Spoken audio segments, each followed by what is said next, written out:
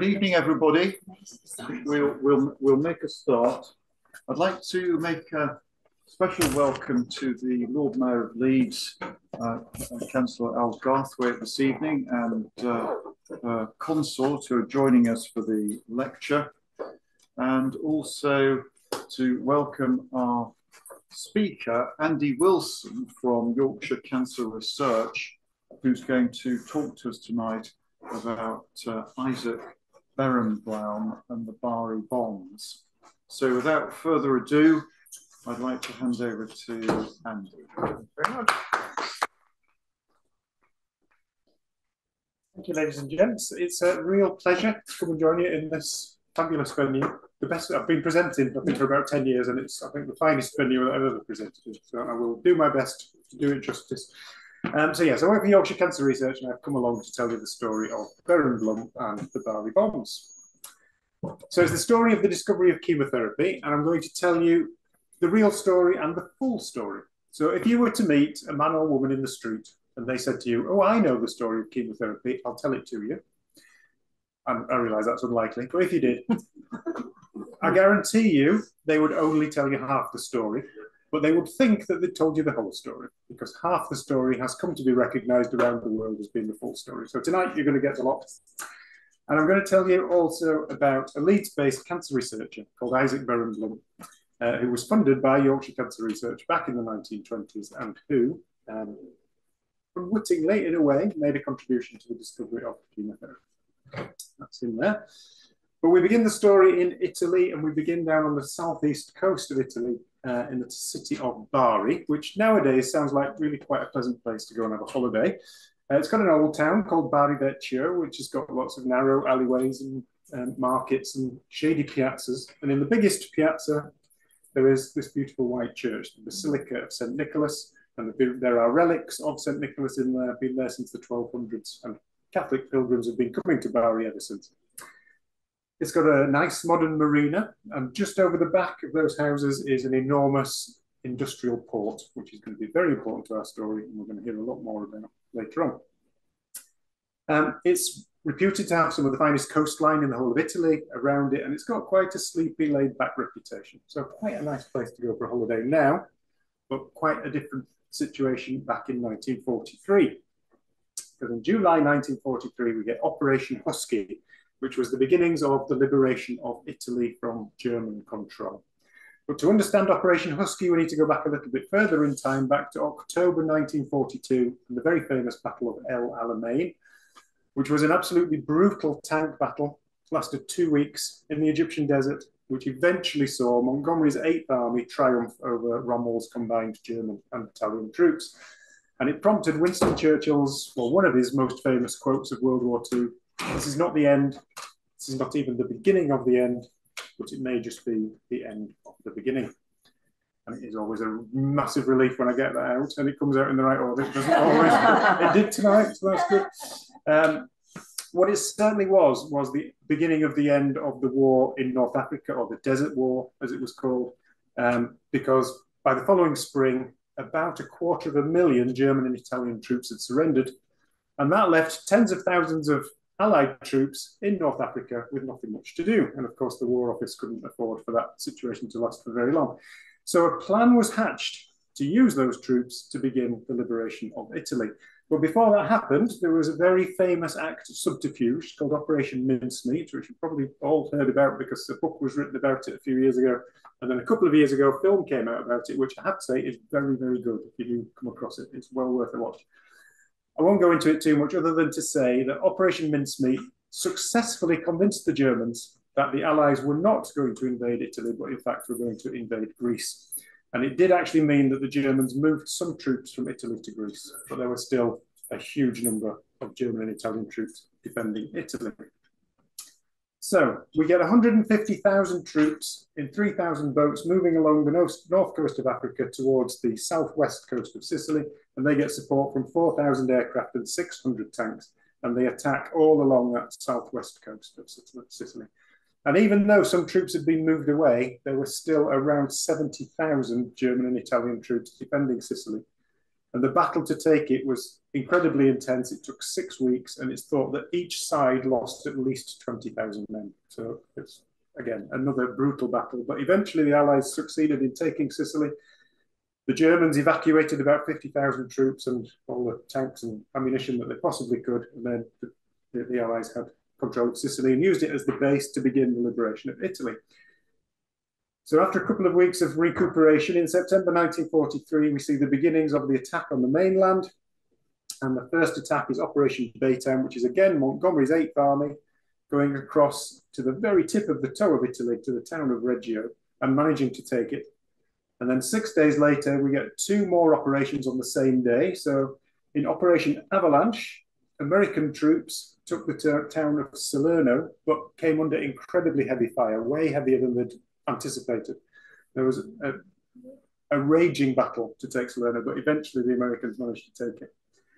And as I say, then on the same day, and it's good to know that somebody in the War Office was having some fun, because in Operation Slapstick, the British took Taranto and found it more or less undefended and pretty much just marched up the beach and secured Taranto. From there, those troops made quite hasty progress up the coast and eventually took the city of Bari. And Bari was absolutely crucial to this plan to liberate Italy, because Bari had an enormous industrial commercial port. And the Allies had realized that if they were to succeed in taking Italy, obviously they were going to need to move in a lot more troops and a lot more ammunition and other cargo that was required, and that this harbour would be crucial to doing that. So within several weeks of taking it, the harbour had been floodlit, and there were ships queued up 24 hours a day to come in, be unloaded, and move back out again. Now, the harbour had some fairly rudimentary air defence around it that was already there, but really it didn't amount to very much. And the Allies decided not to invest in putting any more air defences around the harbour, partly because they were so stretched that it would have been difficult, but also because they'd received intelligence that said that the Luftwaffe was so fully stretched across the rest of the Mediterranean that they wouldn't be able to muster enough planes to attack the harbour. Unfortunately, that intelligence was completely wrong. On the 2nd of December 1943, one lone Luftwaffe pilot flew over Bari harbour, realised that it was pretty much undefended, and realised how busy it was and how important it was to the Allied war effort. When he landed, he immediately filed a report, and that report through the rest of the day made its way from desk to desk to desk up the German High Command until it ended up on the desk of General Field Marshal Albert Kesselring, one of Adolf Hitler's most trusted lieutenants in charge of the whole Mediterranean war effort on behalf of Germany. And General Field Marshal Albert Kesselring decided to take immediate action and ordered an attack on Bari harbour that very evening. So at 7:30 that night, about 100 German aircraft attacked Bari harbour. The damage was absolutely colossal. 27 ships were sunk and over 2,000 service personnel and civilians died. It puts it on a scale almost the same as the much more famous Pearl Harbor. Everybody's heard about Pearl Harbor. Hardly anyone has heard about Bari Harbor, but the scale was similar. Now, incredibly unfortunately, there were 2 ammunition ships in the harbor that night, and they both received direct hits, and they went up with explosions that shattered windows 7 miles away from Bari. So you can only imagine what it could have been like to be anywhere near that harbour on that evening. Extremely unfortunately, there was a 3rd cargo ammunition ship in the harbour that night, and this was an absolutely top secret ammunition ship. It was the SS John Harvey. And the SS John Harvey had come across from America with a top secret cargo of around 2,000 mustard gas bombs in its hold. A cargo so top secret that even the ship's captain, Elwyn Knowles, was not supposed to know what was on board. Why was this so top secret? Well, it was because in 1925, the major countries of the world had come together to sign a treaty to ban the use of chemical weapons in warfare. Fantastic. A great step forward for the world. However, that treaty had its certain limitations because although it banned the use of chemical weapons in warfare, it did not ban the manufacturing of chemical weapons, and it did not ban the stockpiling of chemical weapons. And because in the aftermath of World War I, the major countries of the world did not trust each other very much, most of the major countries went on manufacturing and stockpiling chemical weapons. So we get this ship secretly coming across the Atlantic. I should say about the mustard gas. So inside those bombs there, the mustard gas would be in liquid form, generally transported as a liquid, but it very easily turns into a vapor. It's a yellowish colour, which is where the name comes from, and it also has a mustardy, horseradishy kind of smell, apparently, so quite an acrid smell. And mustard gas is very, very bad for humans. So mustard gas will strip the membranes from the eyes, causing temporary or permanent blindness. It will strip the membranes from the mouth, throat, and lungs, causing difficulty in swallowing and also difficulty in breathing, and it will incredibly badly burn the skin. And as we're going to see later on, chemical weapons, including mustard gas bombs, were widely used during World War I. And there was so much revulsion from their use during that war that that's why the 1925 treaty came about.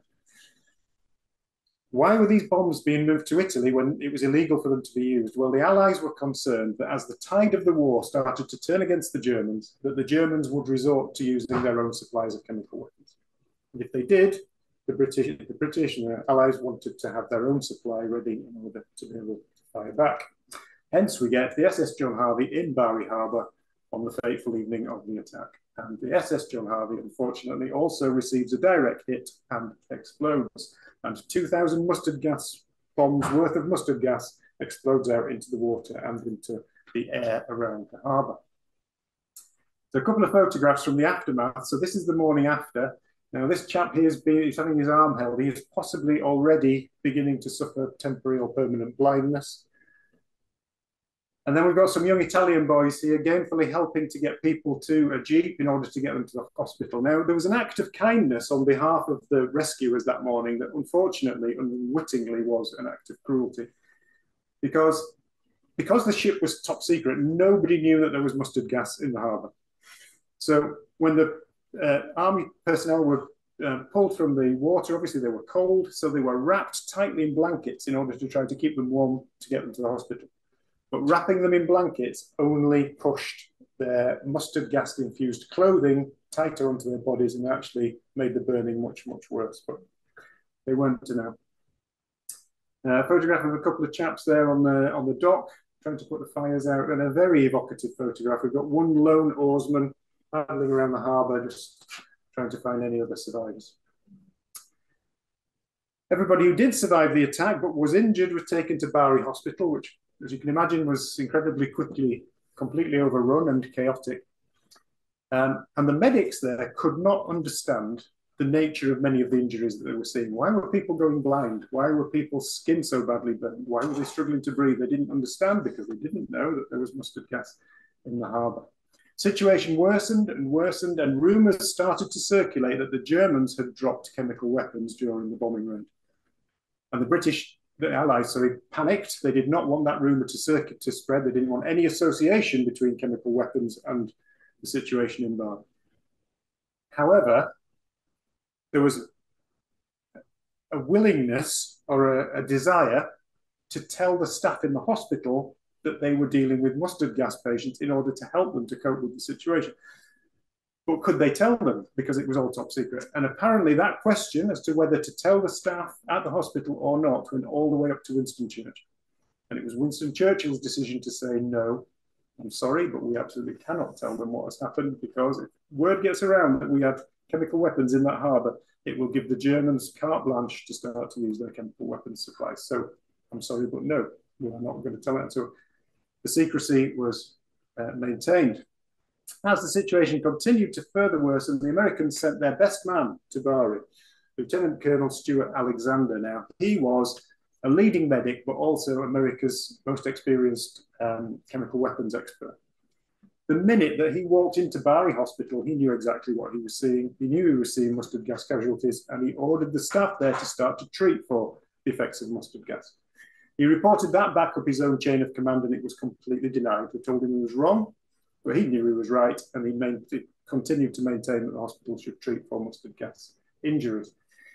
An incredibly bright chap. I cannot imagine that he had much time to himself during this whole chaotic situation, but in the time that he did have, he studied the registers of the time that the military personnel had been brought in from the harbour and studied their injuries. and then went down to the harbour and drew a map of where all the wrecks were. And from comparing the list of casualties to the map of the harbour, he worked out that it was the SS John Harvey that had had the mustard gas bombs on board. He reported that back up his chain of command, and again, it was completely denied. What mustard gas bombs, they said. So, the reason that we're interested in Bari Harbour and Colonel Stuart Alexander, in terms of the story of chemotherapy, is that he filed an interesting report after he finished his time in Bari, his final report of the Bari mustard gas casualties. One of the paragraphs in there read, there were 2 peak points in deaths, on the 3rd day and the 9th day. The first peak related to the effects of the burns and the mustard gas. The second peak represents the effects of lung inflammation imposed on patients with low counts of white blood cells. And it's this last bit that's crucial to us this evening. Our white blood cells are an incredibly important part of our immune system. So what he's saying there is basically that people were having these lung issues and their own immune system was being basically inactive and not helping because the mustard gas had killed off the vast majority of the white blood cells in these people's systems. Now then, that man or woman that you met in the street who wanted to tell you this story about chemotherapy, they would have told you everything I've told you so far, and it's all true. And then they would have said, aha, you see, and then this report went back to America and 2 incredibly bright chaps saw this report, Alfred Gilman and Lewis Goodman. They saw this report and they had a light bulb moment in which they said, ah, interesting. If mustard gas can kill white blood cells, which are fast dividing cells, perhaps it can also kill cancer cells, which are also fast dividing cells. Now, unfortunately, that light bulb moment never happened because this is the bit of the story that doesn't hang together very well. Now, I'm not downplaying Gilman and Goodman. They're incredibly important to the story. We're coming back to them later. But that light bulb moment never happened. To understand the whole story fully, we need to go back a bit further in time and go back to World War I. In fact, we go back to July 1917 and the Battle of Passchendaele near Ypres in Belgium.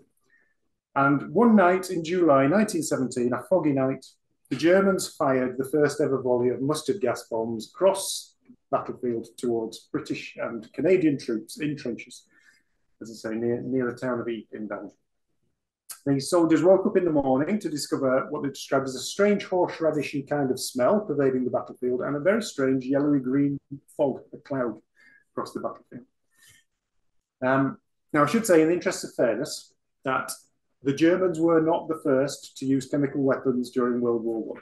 That was, in fact, the French who fired chlorine bombs at the Germans. But the Germans were the first to use mustard gas. However, again, in the interest of fairness, I should say that as soon as that volley was fired, you can bet your life that the Allies got very interested in developing their own mustard gas bombs. And during the rest of the war, they liberally fired them back at the Germans. So I'm not saying it's all bad Germans and fantastic Brits, etc. It's not the case. But the very first volley of mustard gas bombs were fired by the Germans.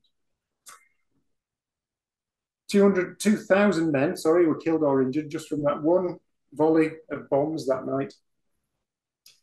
And from that point onwards, the use of mustard gas bombs became hugely feared by everyone involved during World War I.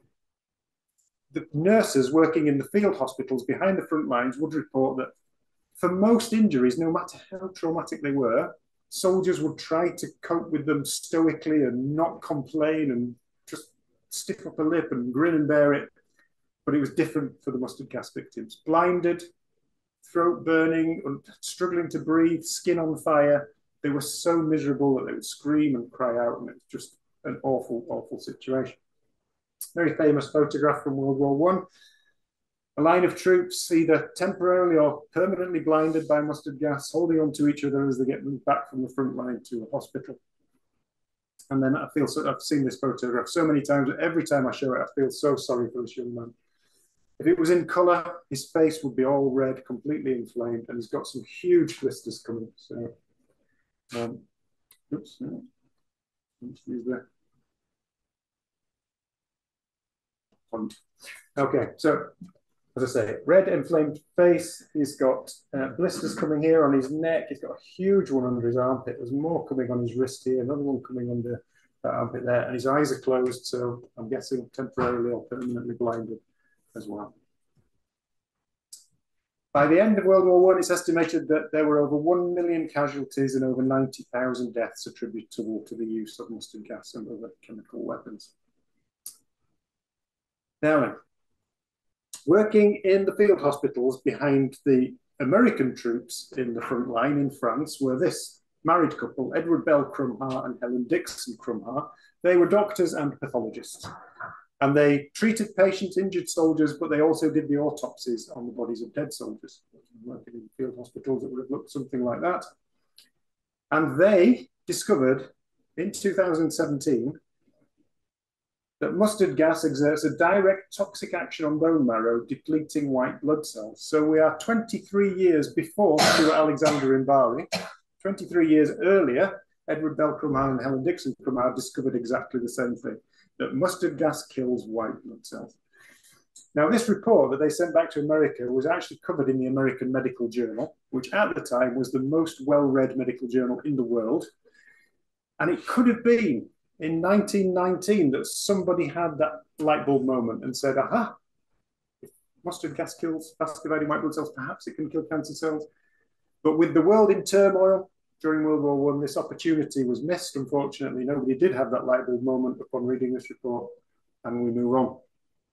We move on to 1921, and Isaac Berenblum arrives in our story, where he enrolls as a medical student at the University of Leeds.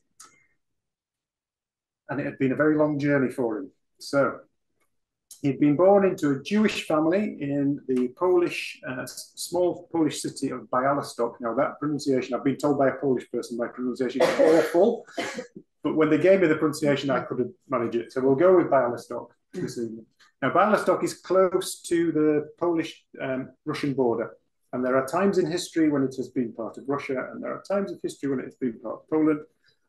It is part of Poland now, but back in 1903, it was in Russia. And it was an unusual small city in that 2/3 of the population were Jewish. In 1906, there was a pogrom, an uprising against this Jewish population. And in the space of one night, 80 Jewish people were killed, and at least another 80 were seriously injured. And it caused many Jewish families to flee away from this city, and the Berenblums were one of those families. And they fled to Belgium, where they lived for 6 or 7 years. But unfortunately, then they had to flee again at the start of World War I, and the Germans invaded Belgium.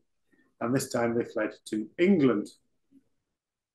And a few years later, Isaac Berenblum finds himself in Leeds, enrolling at the university to study medicine, despite having, in his own words, no aptitude or particular liking for the subject, which is a strange state of affairs.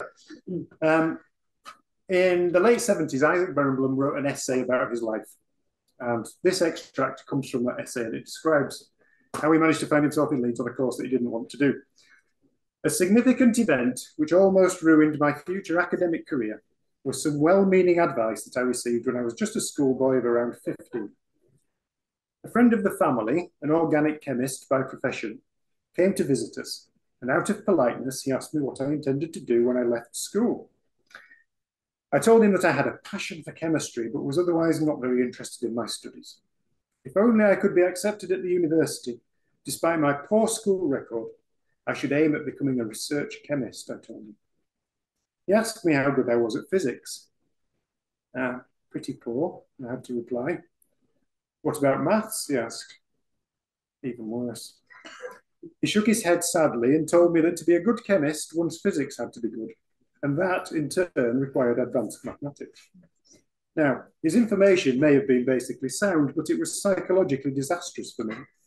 I took his implied advice so seriously that I gave up on the idea of going in for chemistry and eventually enrolled as a medical student, a calling for which I knew in advance I had no aptitude and no particular liking. So bless him.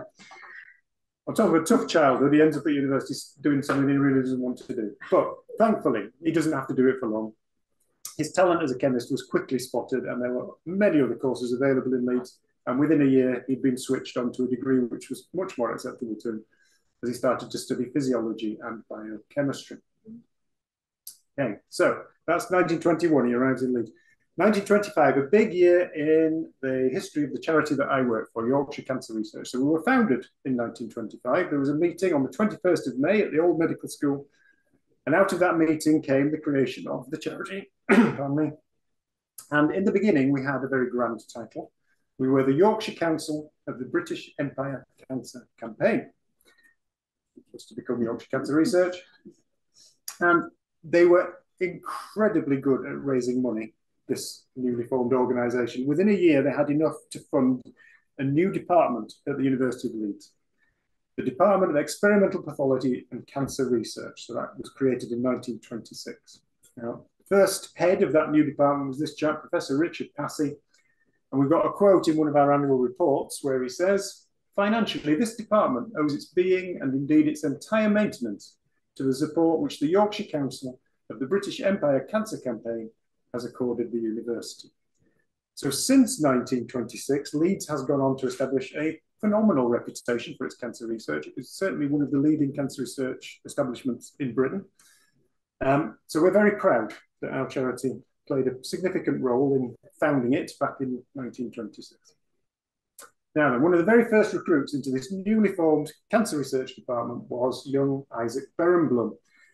But his first day at work didn't go that well. He sat down on a tea break and a more experienced researcher sat down next to him and he explained what he'd been asked to research. And that researcher said to him, "All the worthwhile experiments on the subject have already been done, lad. So don't waste your time." But anyway, thankfully, he stuck to his guns and did what he was told to do. What had he been asked to do? Well, he'd been asked to find out if cancers grow more quickly on areas of skin which have a rich blood supply. And there's reason to think that they might do. So the blood brings oxygen and nutrients to all parts of our body. So would a skin cancer grow more quickly if that skin cancer was growing in an area that had a rich blood supply and was receiving lots of oxygen and nutrients? You might think that it should do. Did it? That's what he was actually asked to find out. So he set about thinking about how he could research this question, and he decided to use, well, even at that time, a very well-known biological function called hyperemia. So if I was to stand here for the next 20 minutes and vigorously rub my arm, we can all appreciate that in 20 minutes' time, I would have a red arm. Why would my arm be red? Well, it would be red because by doing this for 20 minutes, I would have depleted the oxygen in the skin cells in this area. They would send a message to my brain saying, "We are lacking oxygen, do something about it, please." And my brain would respond by opening up the blood capillaries in my arm in order to flood more blood to the area. And the reason my arm goes red is that there is just more blood there under the surface of the skin. As I say, well-known, perfectly normal biological function. So how was this of use to Isaac Berenblum? Well, he decided that he would take a group of mice and split them in half. So he get two groups of mice. And onto the backs of one of the groups of mice, he would paint a carcinogenic tar. Again, something that was well known about in the 20s. This was like a road tar, sticky tar, but it was well known to cause cancer. So if you painted it onto the back of a mouse, where it was painted on, a cancer would develop underneath almost invariably. So he was going to take half the mice and paint this cancer-causing tar onto their backs. And then with the other half of his mice, he was going to paint the same cancer-causing tar onto them. But before he did that, he was going to mix in something which would irritate the skin, so that these other half of the mice would have the cancer-causing tar and a skin irritant also. And then he would see, does the cancer grow more quickly in the irritated skin mice or in the non-irritated skin mice? Now, his first idea of a skin irritant was something called CO2 snow. So he added it into his tar mixture and then was dismayed to discover that it just made the tar mixture too runny and it would not stay in place properly on the backs of the mice. So he had to think again. And we're just at the back of, well, very soon after World War I here. So I imagine he didn't have to think too hard before his thoughts fell on a very effective skin irritant, mustard gas. So he got hold of some mustard gas and mixed in a very dilute measure, 0.1% mustard gas, added into his tar mixture. And then he painted that mixture onto the back of his other half of his mice, and he sat back to watch what would happen.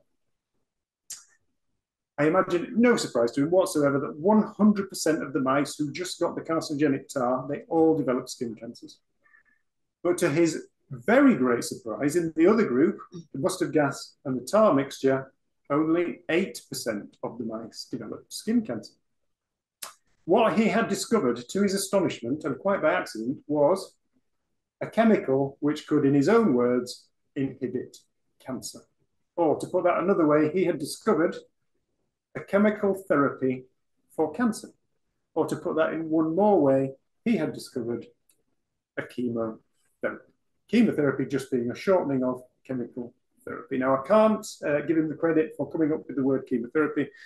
That was a German researcher called Ehrlich, but he is one of the very first people in the world to discover a chemotherapy. So that's 1929. 2 years later, across the Atlantic in New York, two more researchers, not the two that I mentioned earlier, there's two different researchers, Frank Adair and Halsey Bagg, begin to experiment with mustard gas in this hospital, the most prestigious hospital in America at the time, the Memorial Hospital in New York. They do some mouse experiments. They've seen Berenblum's results across in Leeds, so they copy it and do their own mouse experiments to see if they'll get the same results, and lo and behold, they do. So they take the brave step of beginning to experiment on humans with this mustard gas mixture.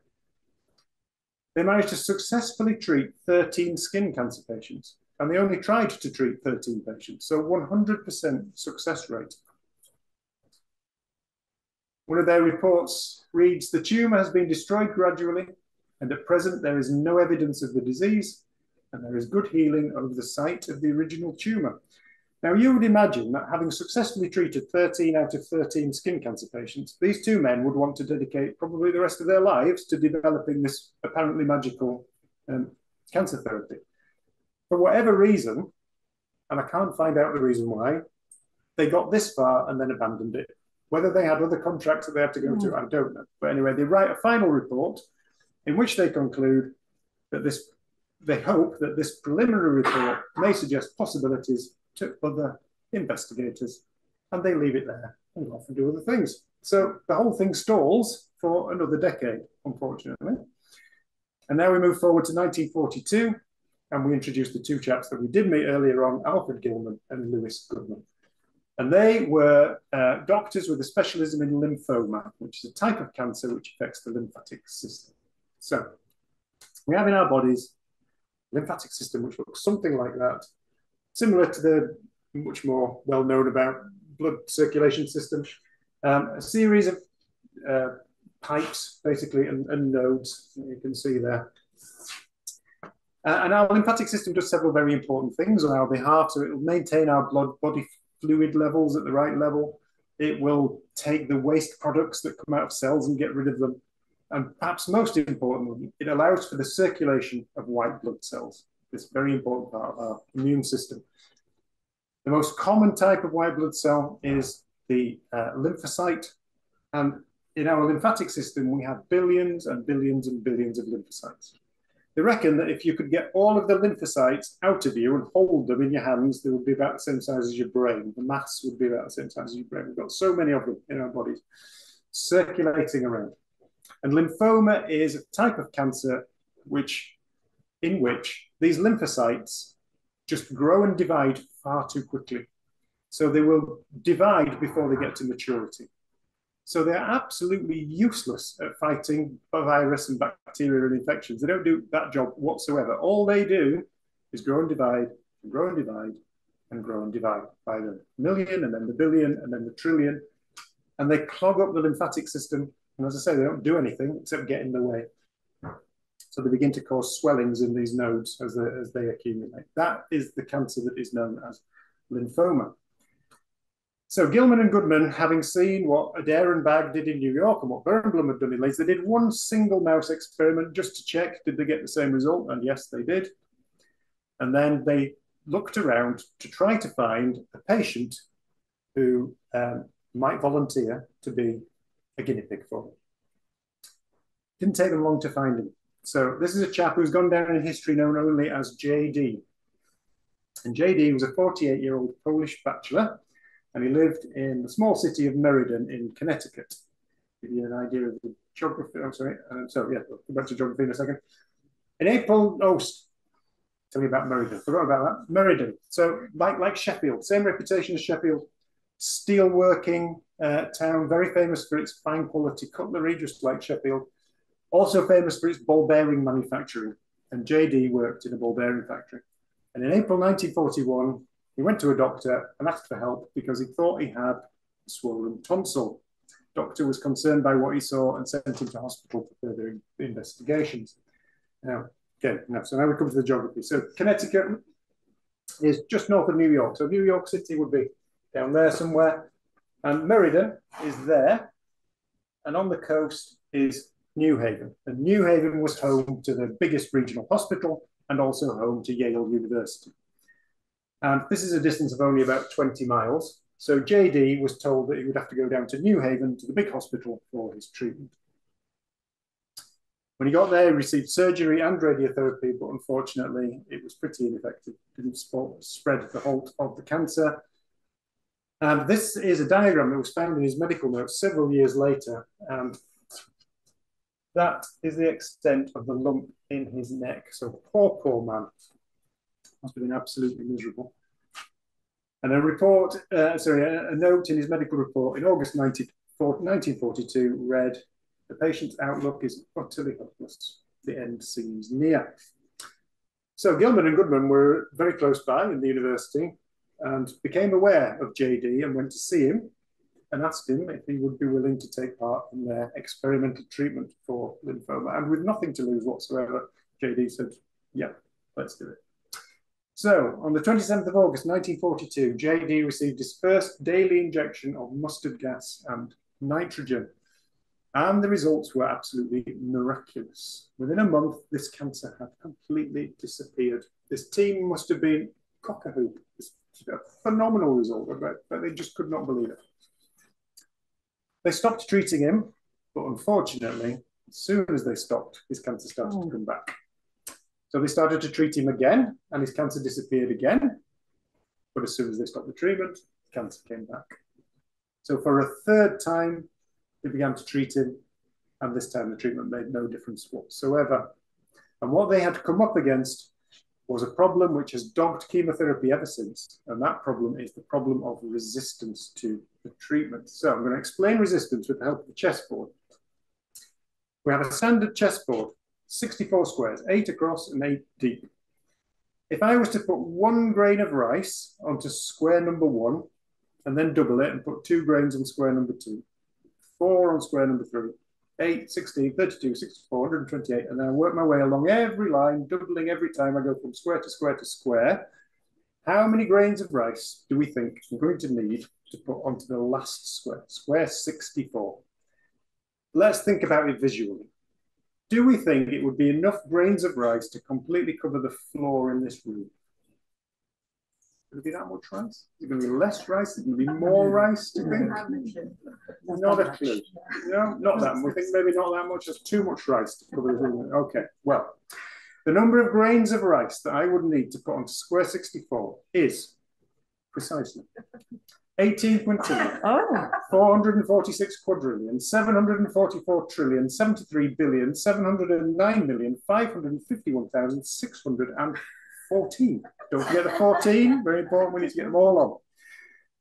An impossible number for us to begin to even contemplate. So a slightly easier way to think about how big this number is to turn it into tons. It would be 1.4 trillion tons of rice that we're trying to get onto square 64.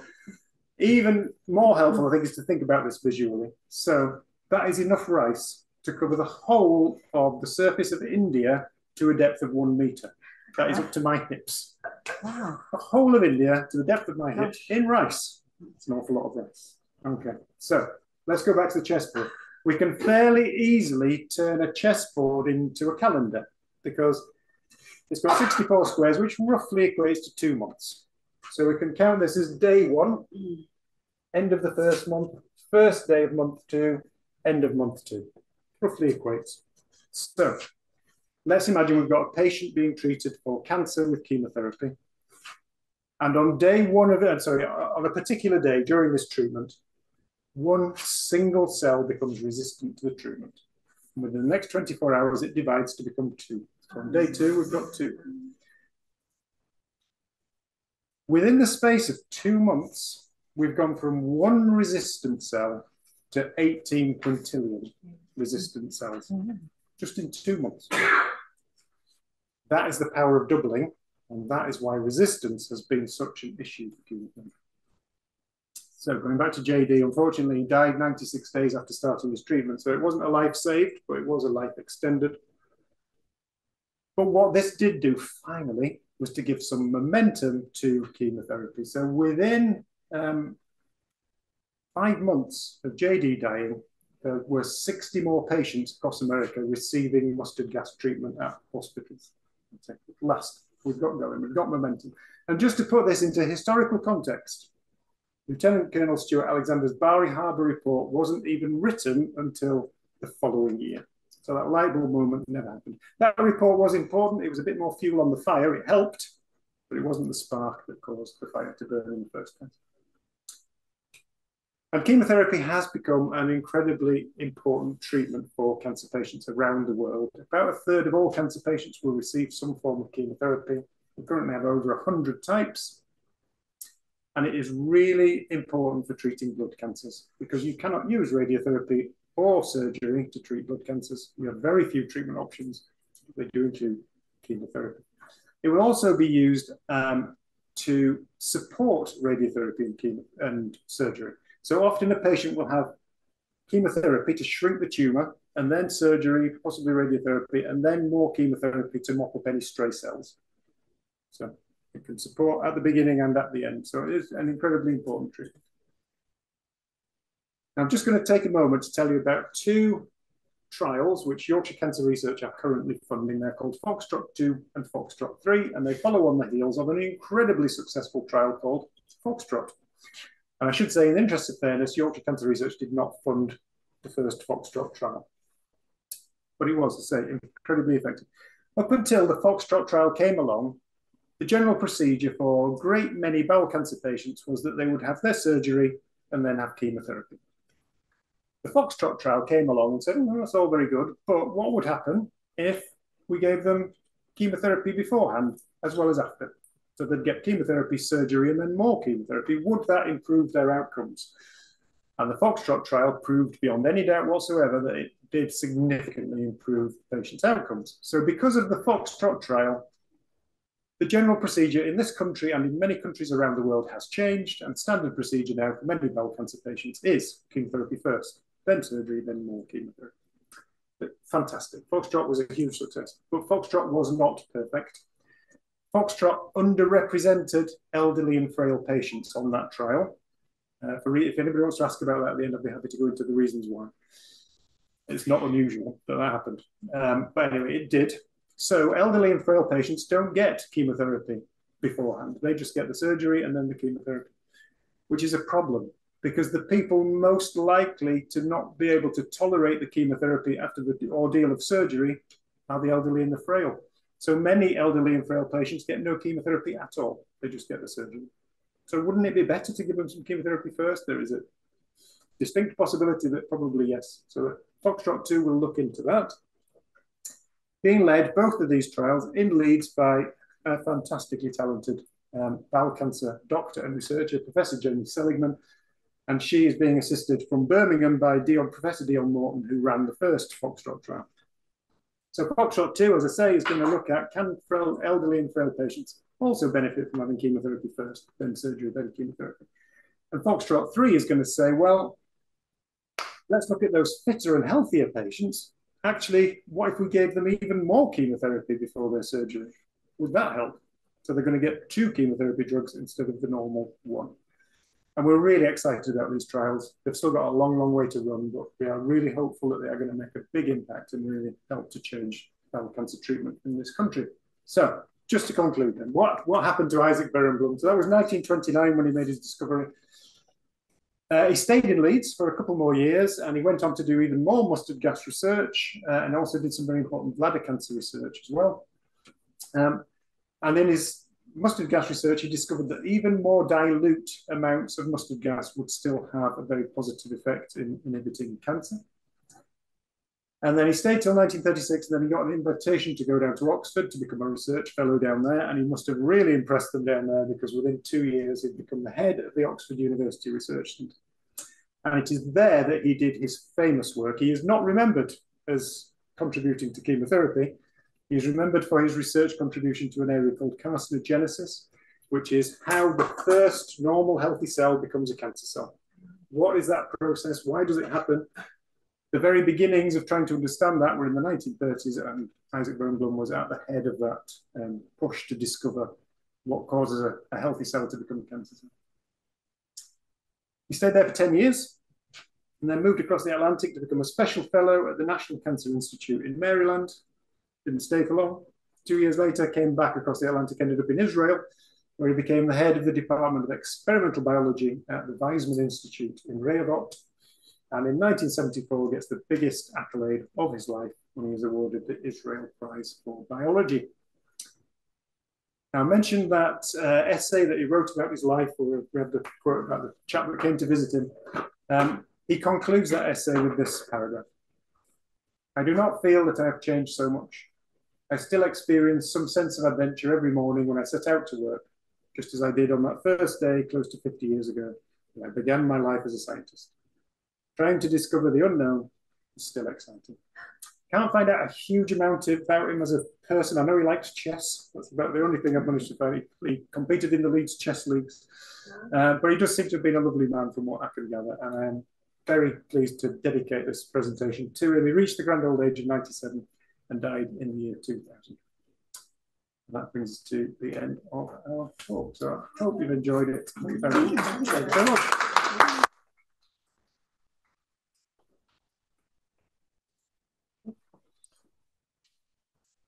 Thank you, Andy. Do we have any questions in the room? We also have quite a lot of people watching at home, and there may be some questions. Not so far. Not so far. Not yet. Does anybody here have anything they'd like to put to Andy? Yes. Fairly recently did my master's degree at Leeds, history and data science. But I looked, my case study was Fritz Hahn. So I looked at the warfare. All right, yeah. So that's why I'm really interested. Okay, all right. So, did I get it right?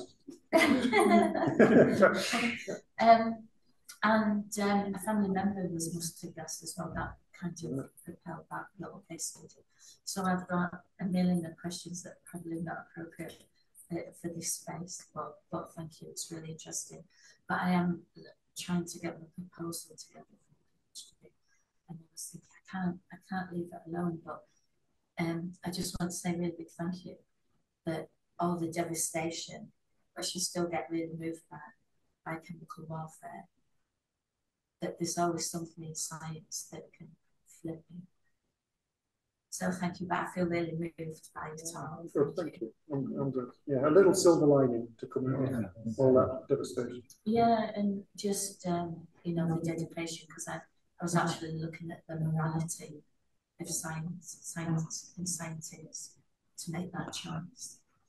And again, Fritz Hahn was known for so much for his World War I, chemical warfare, World War II. You know, but she's attributed to he died in his family got annihilated by his later developments by other people. So it's in science is such very precarious with good intentions.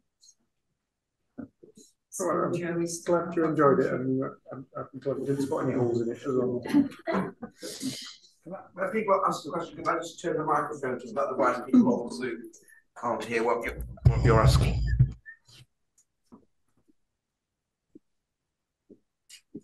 All I'm asking is, does Yorkshire Cancer Research only work in Yorkshire, or does it work? Is there a Lancashire Cancer Research, or even a Midlands Cancer Research?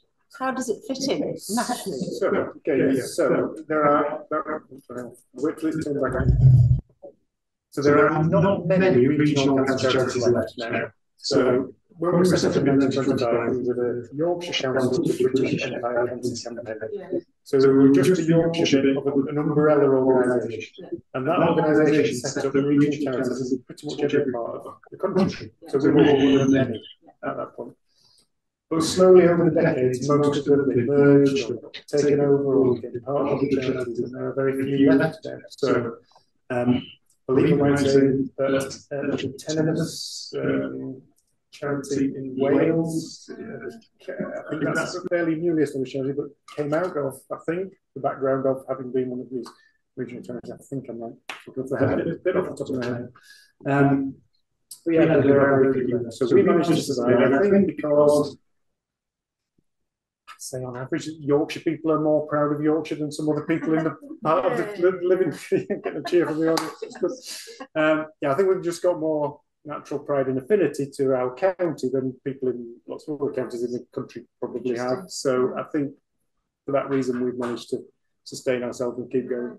Yeah. We were one of many, one really. These are questions on chat. I will first of all ask you the medical questions, and then there's another one about Berenblum as a person. So I'm not sure why this question's been asked, but did the mice have hair on their bodies, or were they shaved first? And another question, for a patient who has mustard gas and had respiratory failure, would they be protected from lung cancer? Okay, no, interesting. So I don't know about whether the mice were shaved or not. I really don't know, but I have got the original report that you wrote. So there may be something in that. So if I can find anything about that, I'll report back. Many people, the respiratory illness that was caused was so severe that many people unfortunately died very quickly from those respiratory issues. If they managed to survive the respiratory issues, would they be protected from? Well, that's a dashed good question, and I don't know the answer. I'm afraid again, the one I'm going to have to mug up on and come back to you on. Two more questions. Did the Bari report accelerate the research on mustard gas, or didn't it do that? From what I've read, it helped. So it was another little bit of evidence that made them think, yes, we're absolutely on the right track. So it did have an impact, but much, much smaller than most people would believe. Right. And then a question about Berenblum as a person. Alan M. asked, did Isaac Berenblum take an active interest in the Jewish life in Leeds? That's another great question. As I say, it's really, unfortunately, quite difficult to find much out about him. So I don't know, but again, I'll try and find out more. Sally Brodetsky, who was professor of applied mathematics in Leeds, his wife made the name of Berenblum, and I'm not well, I guess they were related. Right, that is very interesting. That might be a way for me to find out more. Strong connection with the Jewish community. Brodetsky was very much involved in Right. Okay, it's given me an avenue to explore. Thank you. Can I just ask, was Berenblum actually living in Leeds before he went to the university? Was he educated here? No, I think they were living in Bristol, from what I can gather. Again, there's so little information, but it seems I've got one report saying that when they arrived from Belgium, they moved to Bristol. Whether they then moved as a family from there to Leeds, or whether he just ended up in Leeds and the family stayed in Bristol, I'm not sure. That's interesting, because there were a lot of refugees. Oh, sorry. People can't hear you if you talk into the microphone. Thank you. I was just wondering, because Leeds during World War I had a lot of Belgian refugees. So I wonder through the grapevine if that's how it came up. It's a surprise that it went to Bristol first and not to Leeds. So if the family did move, that could be the reason why they moved to Leeds. Or it could have been perhaps that they knew people in Leeds, and that's why he ended up. So his mum and dad stayed in Bristol, but he came here because of that link, possibly. Yeah, and maybe there were the University of Leeds were carrying that as well, which is interesting.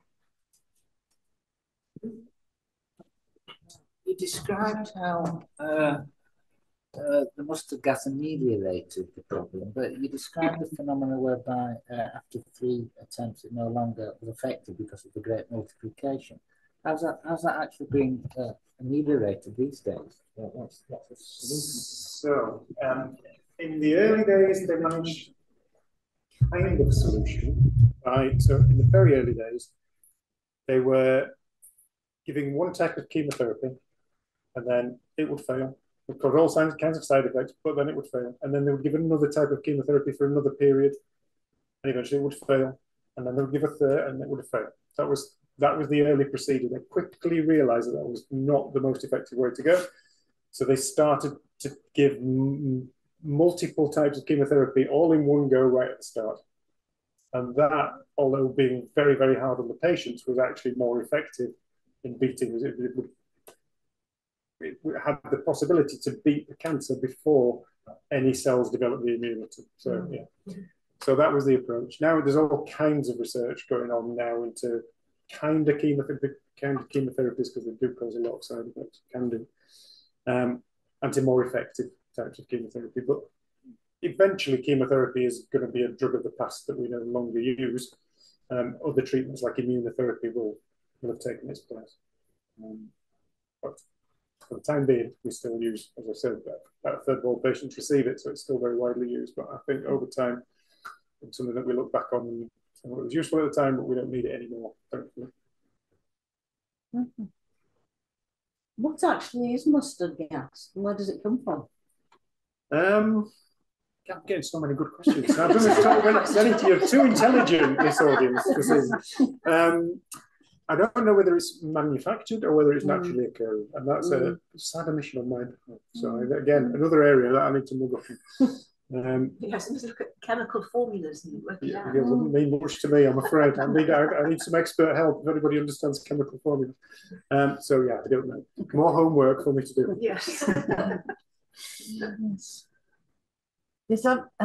Chemotherapy seems to vary a lot in its effects. I mean, not just its cancer-beating effects or not, but all the side effects. And some people seem to be completely overwhelmed by it and unable to do anything and terribly depressed and so on. And others seem to go and get a treatment and come straight back to work. Is that because there's different sorts, or is it to do with the metabolism of the person? It's a mixture of both things. So there was over 100 types, and some of them have more impact than others in terms of side effects. But it's also down to the person. We're all individual. We've all got very different metabolisms. We all respond very differently. So it's a mixture. It's what the chemotherapy that the person gets and how much of that chemotherapy they get, and then how their body responds to it. And like you say, for some people, you say it's a walk in the park, but they get through it absolutely no problem whatsoever. And I've had a couple of other people say, to be honest, I wished that I had died because the treatment was so absolutely awful, and it can go on for months. So yeah, for some people it's just appalling, and for others it's not a problem. So yeah, it depends what chemotherapy you get and how you respond to it. Yes. Yes. I've got another question about animal research, because I know that there's a strong lobby to say that it's not practical or sensible, well, not so much not practical, but not appropriate to test on animals, not both for the effects on the animals, but also because animals and humans are very different. So therefore, you can't really do that anyway. And there are other ways of finding out the effectiveness of treatment. What is the view of yourself and Yorkshire Cancer Research on this? So we are absolutely of the view that it should be minimised, and we haven't funded any animal-related research for, I think I'm right in saying, at least 5 years.